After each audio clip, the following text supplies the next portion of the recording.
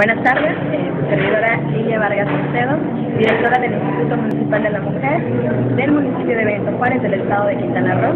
Bueno, pues antes de nada agradecerles a la asociación y a la JUN por este encuentro receptivo que fue muy beneficioso para todas las mujeres de nuestra localidad. Como habrán podido ver, muchos sacaron todas las emociones que tenían, muchas guardadas, y bueno, para mí fue un honor tenerlos aquí porque valió la pena centavo por centavo el esfuerzo que se invirtió, porque todo se ve reflejado en la salud de ellas. Y bueno, eso también contribuye en el Instituto de la Mujer porque vamos a iniciar una campaña para la prevención del cáncer de mama. A partir del día martes nosotros estaremos iniciando pues con los ultrasonidos.